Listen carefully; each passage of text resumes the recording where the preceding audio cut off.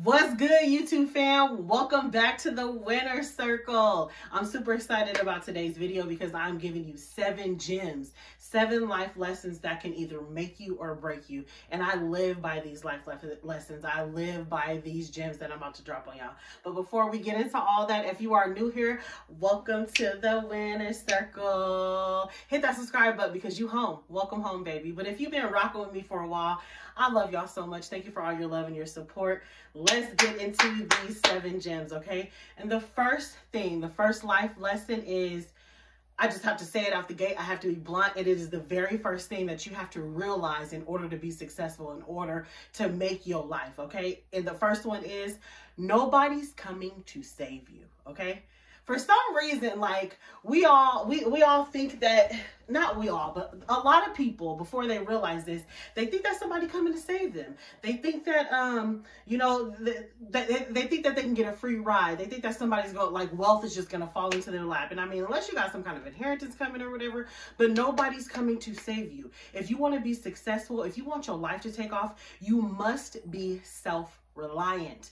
And that means rely on yourself. It is the most greatest thing in the world when you could say that you could pay for your own stuff. You don't really have to ask nobody for nothing. You could pay your own way. You got your own back. And that's not to say that we don't have ups and downs, because we do. But having ups and downs where you on a down, that should be a season. Okay, let me say that again. That should be a season, not a lifestyle, okay? If you find yourself constantly relying on someone else, man, stay here at the Winner Circle, because I'm going to help boss your life up. I'm going to help get you right. I'm going to help whip you into shape, okay? But that is the very first thing. That's the first gem, you guys. That is the first life lesson, is being self-reliant and knowing that nobody, and I mean nobody, is coming to save you. And even if somebody did want to come save you, even if somebody did want to play Captain Save a Hole, why wouldn't you want to be self-reliant? Being self-reliant is so fulfilling, and that's how doors automatically just open up for you. Being self-reliant is the most satisfying thing that I've ever walked into, that I've ever done, just being self-reliant, okay, you guys? Nobody's coming to save you. Nobody's coming to save you. Be self-reliant, and your life will flourish, okay? Be self-reliant, okay, you guys? So number 2. The second thing that I want to tell you guys about being successful, the second life lesson, is learn to watch your words, okay? Learn to watch how you speak about yourself. Learn to watch how you speak about other people. Learn to watch if you're complaining a lot, if you're constantly negative, are you the naysayer? You don't want to be the naysayer. So learn to watch your words. When you're constantly complaining or saying stuff like, oh, I'm so stupid, I'll never, this sucks, I'll never get this done, why does my life suck, fuck my life. That's a popular one, especially when you're younger. F my life. Excuse my language, you guys, but that is a huge one when people be like, fuck my life. We're not saying that. Watching your words and watching how you speak about yourself and about your success, about your lifestyle, about your health, about your wealth, about your accomplishments, about just who you are in general, can literally make or break you, okay? When you're constantly saying stuff like, I can never do this, this is too difficult, never gonna accomplish this, I'm so stupid, F my life, you're literally making it more and more difficult for you unconsciously to see a light at the end of the tunnel. You're literally impeding yourself from being able to see success. You're literally setting yourself up for looking at all the things that could go wrong instead of things that can go right. Okay, you're literally speaking over your life that you're not good enough. You're not going to be able to make this happen. Be mindful about what you speak, the words that you speak, and how you speak about yourself. You don't want to catch yourself constantly complaining. Oh my God, this line is too long. Oh my God, she taking too long. Oh my God, da, da, da, da. When you're constantly complaining, that's all you manifesting is more things to complain about. Complaining it is like the prerequisite for failure, okay? Stop complaining. Stop being a naysayer. Stop being negative. Stop talking down on yourself. Stop talking about how you can't accomplish things. Stop talking about how you can't do things. You don't see the success. You're so stupid. Be mindful of your words. Be intentional about your words. You want to speak life into you and to others around you. You want to stop complaining. You want to stop, to the best of your ability, judging other people.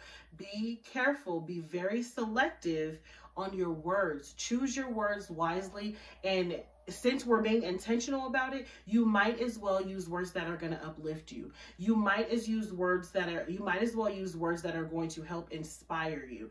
And it might not seem like it makes a difference right away, but trust me, it makes a difference. It makes a difference in the longevity of things, and it makes a difference in your mind. Everything that you say, your subconscious mind is listening. Your mind is listening. And your subconscious mind don't know the difference between a joke. So if you say, fuck my life and I'm so stupid, your subconscious mind don't know that you just joking, or you didn't mean it that way, or your subconscious mind can't decipher that, or it doesn't have feelings. It's non-judgmental. It can't decipher between is you playing or is you not playing. So be intentional, be mindful, and be careful about the things that you are saying about yourself. You will never hear successful people constantly sitting there complaining. You will never hear those people who are $1 million energy, who are extremely wealthy, sitting there saying negative things about themselves and other people. You will never hear $1 million person walk in the room like, I am so stupid. No, they're walking in with their head held high, and they look like $1 million. They smell like $1 million. They feel like $1 million.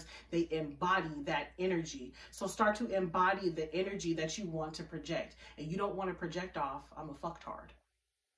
We're not doing that. Stop disrespecting yourself. You hear me? We don't disrespect ourselves at the Winner's Circle, okay? Leave me a comment in the comment section and say, I will only speak positive things about myself. I will only speak positive things about myself, okay? And it's so interesting because y'all know I'm a life coach. If you haven't booked a session with me, book a session, because I'm gonna help boss your life up. My sessions be fire.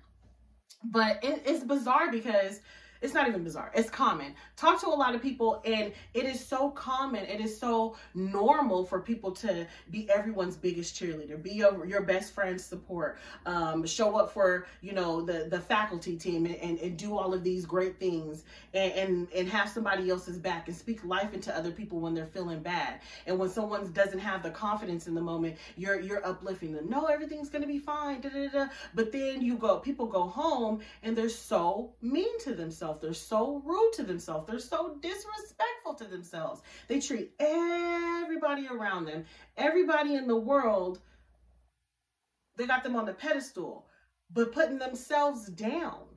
I'll never do this. Oh, I'm so stupid. I hate myself.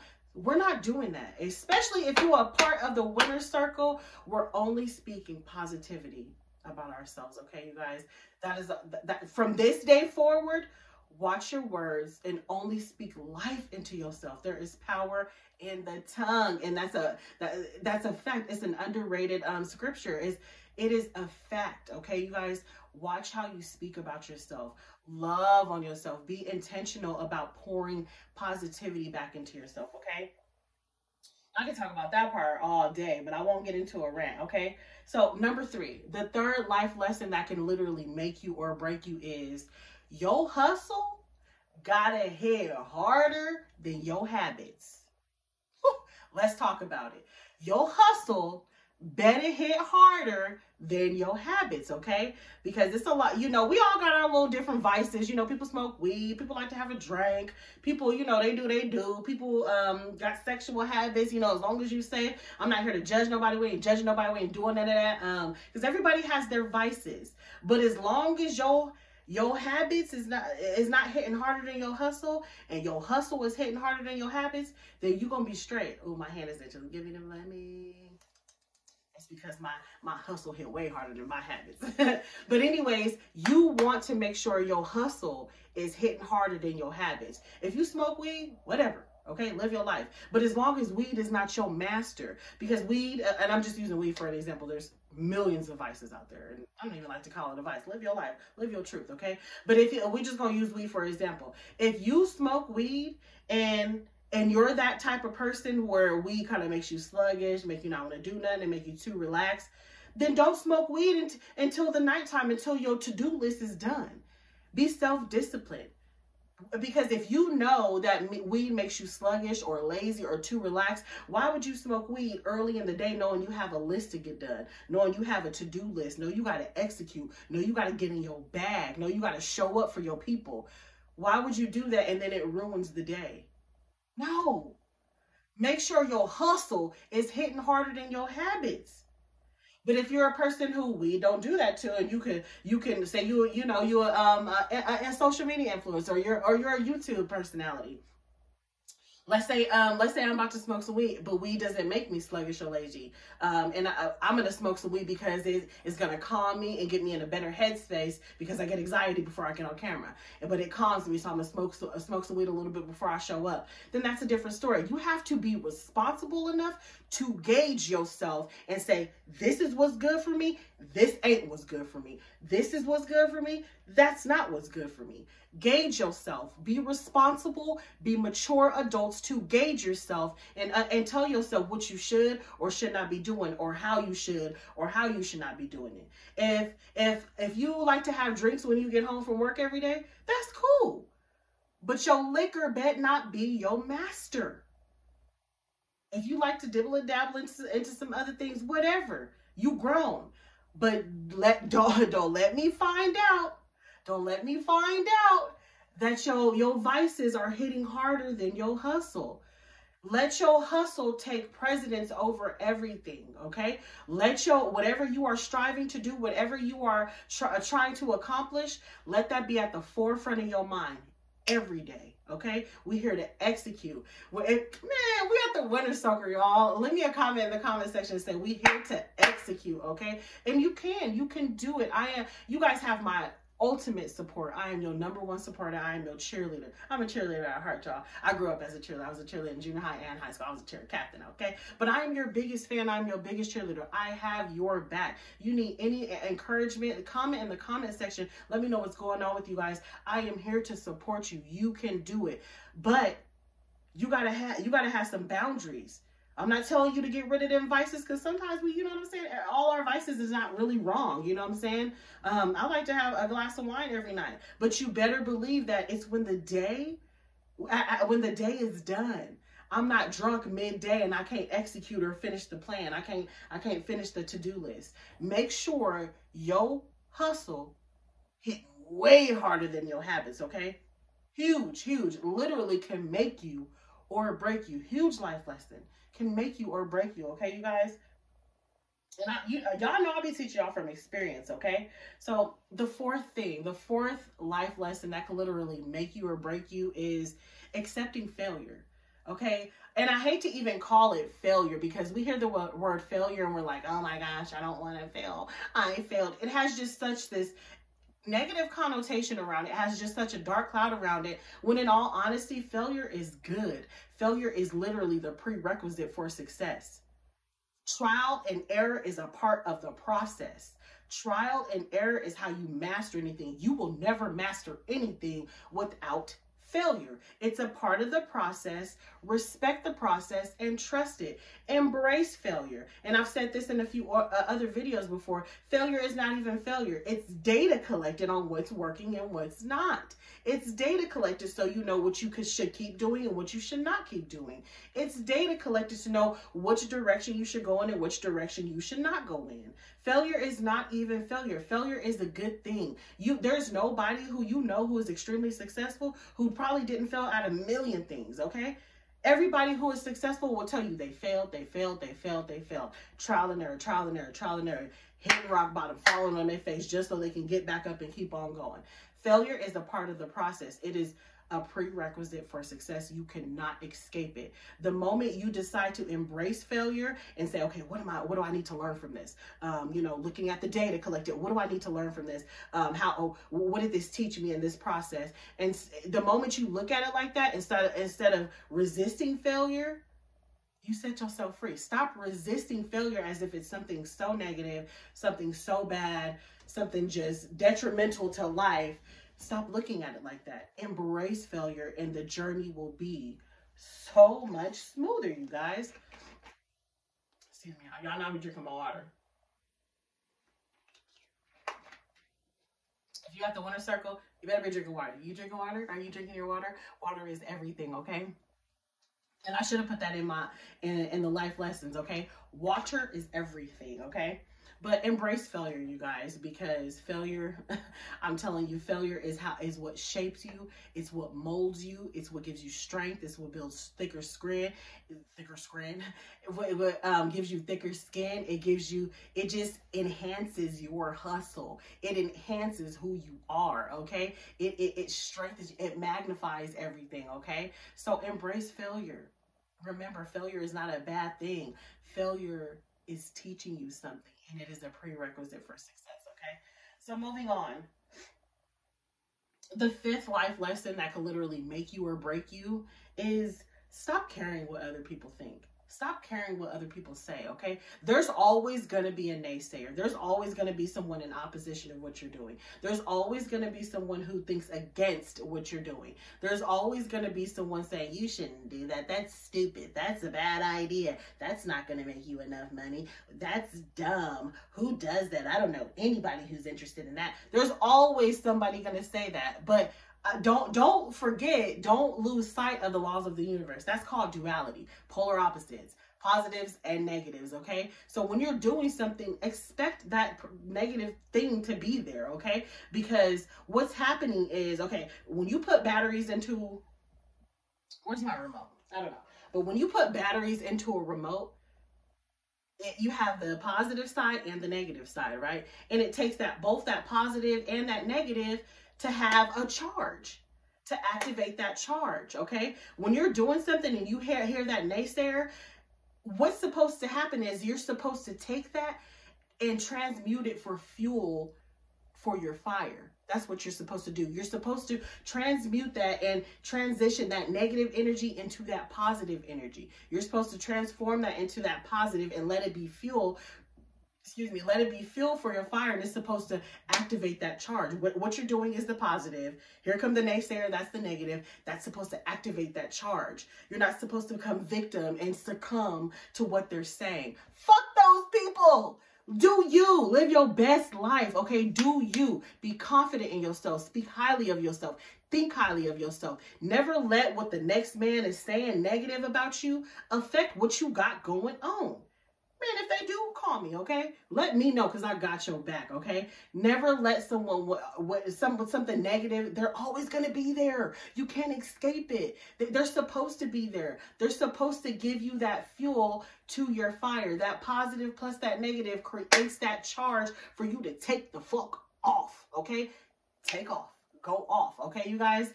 So when you see that negative, just embrace it. Transmute that into good energy. Let that be. You're supposed to look at them and want to outshine them. You're supposed to look at them and want to prove them wrong, want to show them different, want to show them otherwise. That negative person is supposed to put a fire under your ass to keep on going, okay? Don't fall victim to it. Oh, nobody likes me. Oh, they're saying this about my content. Oh, they said this about my looks. Or they said this about my invention, my idea. Who cares? And 10 times out of 10, and I do mean 10 times out of 10, 10 times out of 10, people are just talking negatively because they're projecting their fears onto you. They don't think they could do it. They don't think they could say it. They don't think they're strong enough. They don't think they're talented enough. They don't think they're pretty enough. They don't have the courage. They don't have the wits. They don't have the drive. They're projecting what they cannot do onto you. They're projecting their fears onto you. They're projecting their insecurities onto you. So embrace the naysayers. Stop caring what people are saying or people are thinking about you. Who cares? Is they feeding you? Is they putting clothes on your back? Do they pay for the roof over your head? No. And if it is somebody who's contributing to your household, tell them they gotta go. Check your attitude at the door. Okay? Do not let negative things that people are saying or thinking about you affect you. Keep on going. They're gonna say what they're gonna say regardless, so you might as well do you, right? Let's say that in the comment section. Affirm it, you guys. They're going to say what they say, so I might as well do me. You might as well do you. People are going to say what they want to say. So do you. They're going to talk whether you're doing it. They're going to talk whether you're not doing it. So do you, you guys. Do you. I got your back. I am your biggest fan, you guys. I love having y'all here. I got y'all's back, I promise you. I got y'all's back, okay? So you might as well just do you. All right, number 6. The sixth life lesson that could literally make you or break you is I need y'all to all become delusional. Be delusional about the things you want to accomplish. Be delusional about your success. Be cuckoo for Cocoa Puffs about the things you want to achieve, okay? It takes a little bit more than just, I want to be successful. I want to be known. I want to be popular. I want to be monumental. It takes a little bit more than that. That mentality is average, and being average don't get you nowhere. Okay, it takes a little more razzle dazzle to get you to the top. It takes you a little more umph. You got to put a little bit more umph in it in order to break through what average people do, okay? And here at the Winner Circle, we ain't average. We above average. Man, affirm that in the comment section. Is you above average? We above average at the Winner Circle. Say, I'm above average, okay? We above average. Collectively, we are definitely above average here at the Winner Circle. But you need to be a little bit delusional. Not even a little bit. You need to be a lot of bit delusional. When people say, I think you're going to be so successful. I am successful. I'm a billionaire. That's how you need to be talking to yourself. That's how you need to be thinking about yourself. You need to be delusional. You need to, when you open up your garage to go in the house, you need to think that you are walking into your mansion. When you sit down at your dinner table with your family or with your children or with your friends, you need to be imagining that you at that 10-star restaurant. That's what where it's like $500 a plate. That's what you need to. You need to be delusional, and that is how you shift your reality. You need to draw that new reality into you. And once you become delusional and obsessed with your success, I promise you, baby, that success is going to find you. That success gonna end up chasing you. You ain't chasing. That success gonna chase you. That success gonna want you more than you want it, okay? Because everything is energy, you guys. The money that you want is energy. The cars that you want is energy. The clothes that you want is energy. The house that you want is energy. The lover that you want is energy. Everything is energy. So when you become delusional and you already know that these things exist and you know that you won't get it by any means necessary, it's going to come to you. It's going to hunt you down. It's going to find you. It's going to fall into your lap and you ain't going to even know where it came from. Like, whoa. But that starts in your mind. Be delusional. Be obsessed with where you're trying to go. Okay? Nothing comes before it. And that falls into your hustle got to hit hard. Okay? It got to hit hard, you guys. Be delusional. Be obsessed with the things that you want to accomplish. It can't just be no regular, I would like to Oh, I told my friends, we should come up with this or we should. No, take it up 10 more notches. Be delusional, okay? Be obsessed, okay? And number 7, the last life lesson that I can give you guys that literally will make you or break you is learn to be optimistic instead of pessimistic. There's way too many people who are pessimistic, meaning you look at the glass half empty instead of half full. You're looking at all the things that could go wrong instead of all the things that could go right. No, reverse that. Now we're optimistic, not pessimistic. You're looking at the glass half full. You're looking at all the things that could go right instead of all the things that could go wrong. Everything has a positive connotation. Everything is good. Everything is, I know this is working for me. Everything is good, okay? Be optimistic. Don't put a cap on yourself. Be delusional. Remember, be optimistic. Being optimistic opens doors for you. Being optimistic holds positive energy. Being optimistic draws more people who are optimistic towards you. Being optimistic it leads the way. It paves the way. It lines your footsteps up for you. It literally lines your steps up for you when you are optimistic on how life can unfold in front of you. When you are optimistic on all the wonderful things that can happen to you. When I say, God, show me how good it can get. Universe, show me all the good things that wants me. This is how I talk to myself, and I want you guys to adopt the same language. Show me how much better it could be. Show me how much more fulfilling my life could be. Show me exactly how satisfied I could be if this. Open your mind. Be optimistic. The world is so abundant. Be optimistic about the blessings you can receive, the promotions you can receive, the checks you can receive in the mail. It ain't even got to be coming from nowhere. The universe will bless you with checks in the mail that came from nowhere. You getting checks from 2013 a rebate check that, like, what? I got a rebate check from taxes from a cell phone that about what? That's the universe blessing you. Open your mind and be optimistic to all possibilities, and I promise you that's exactly what you're gonna get.